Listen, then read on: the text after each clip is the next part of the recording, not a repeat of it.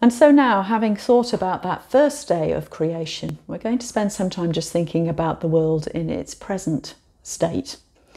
I have permission from Iona Books to share with you a meditation by John Bell from this book, He Was in the World. It's entitled On the Eighth Day. It's really designed to be read by 2 or 3 voices, but I hope that the meaning will still come across clearly as I read. On the 8th day. After the making of heaven and earth, and after the time of resting, and after the Word had returned from the flesh, and after the Spirit sending, God gazed in love over creation, and behold, the world had lost its intended form, and thick darkness brooded everywhere. On the 8th day, God looked on humanity, and humanity was in a mess. Emaciated by hunger, bloated by excess, maimed by war, blinded by bigotry, the people of earth lurched towards the abyss. Women demeaned and exploited, men turned brute by their basest desires, no longer bore their Creator's image. And God said, "Do they not remember how I lifted them like children to my cheek? Have they now forgotten that I have written their name on my hands? This is not good. I call on the evening and I call on the morning to witness my displeasure, and I long for a different day." On the 9th day, God looked at the creatures of earth, and the creatures of earth were in a mess. The fish of the sea were bloated with cancers. The birds of the air were swaddled in oil. The beasts of the wild were hunted as trophies. The beasts of the field were imprisoned in factories. Animals everywhere fell prey to experiment, tortured and tested behind the smoke screen of science. And God said, "What shall become of the humble donkey, the gentle beast which carried my son? What shall become of the graceful swallow which built its nest in the eaves of my house? This is not good. I call on the evening and I call on the morning to witness my displeasure, and I long for a different day." On the 10th day, God looked at the sky, and the sky was in a mess. The sun, once Earth's friend, had become a great danger, threatening the world through a peppered ozone layer. The stars, which once spoke of the harmony of heaven, now witnessed with horror the militarization of the galaxy. And God said, "Does humankind no longer lift up its eyes and wonder? Must Earth destroy the tapestry my hands are still embroidering? This is not good. I call on the evening and I call on the morning to witness my displeasure, and I long for a different day." On the 11th day, God looked at the fertile earth, and the fertile earth was in a mess. Fields which should have fed the hungry grew cash crops for civilized cravings. Pastures had become barren through constant overgrazing. Rainforests had vanished to pay off debt and interest. Fruit and grain were suspect, were prone to overspraying. Trees were scabbed and wilted through lack of healthy air. And God said, "Where are the lilies of the field, arrayed in majestic splendour? How safe are the ears of corn my son once picked on a Sabbath? This is not good. I call on the evening and I call on the morning to witness my displeasure, and I long for a different day." On the 12th day, God looked at the land and sea, and the land and sea were in a mess. Contaminated by waste, debilitated by detergents, the gentle waves heaved with hideous terror.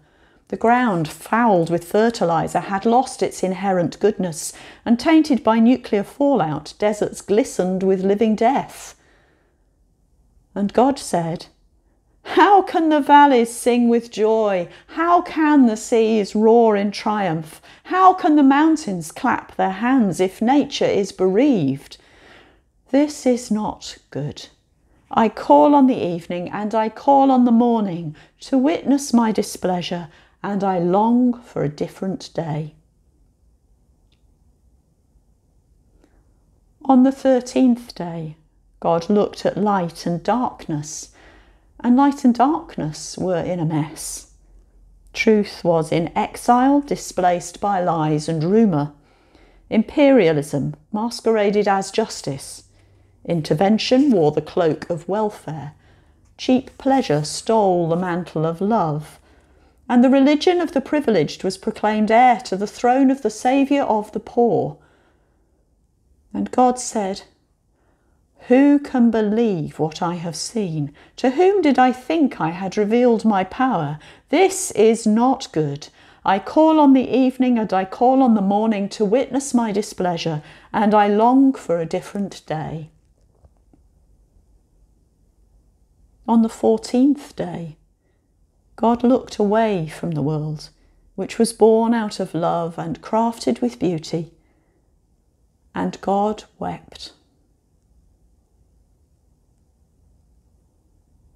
When the time of the weeping was done, God said,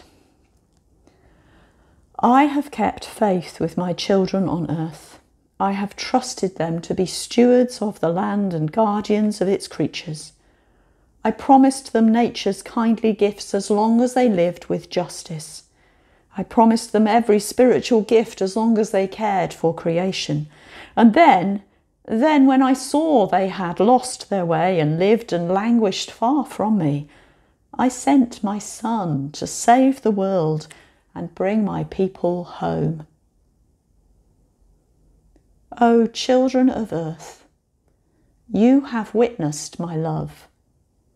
Do you now want to witness my anger? In silence I will wait. I will watch and I will wait.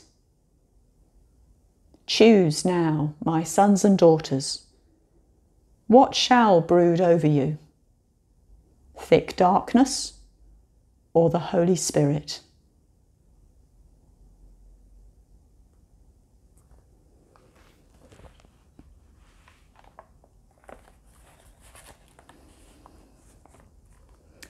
We hold a moment's silence before we come to our prayer of confession.